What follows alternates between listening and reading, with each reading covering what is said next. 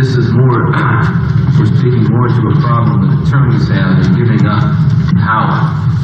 Maybe we're dealing with a problem of professional psychology, where attorneys are so jealous of the power they exercise in the courtroom, they're afraid to share it with the defendant. Then defense attorney Robert Haggart, without explanation, asked to be excused and walked out of court. And then there were three.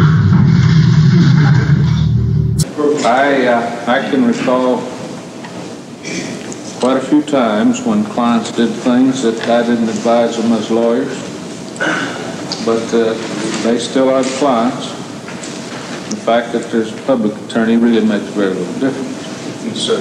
I don't want, and I will not have, the record show that that this is more than as he indicated, something of a compromise, which must indicate that as more or less the one who has been involved in it the longest since I've been involved in it, of course, has been you.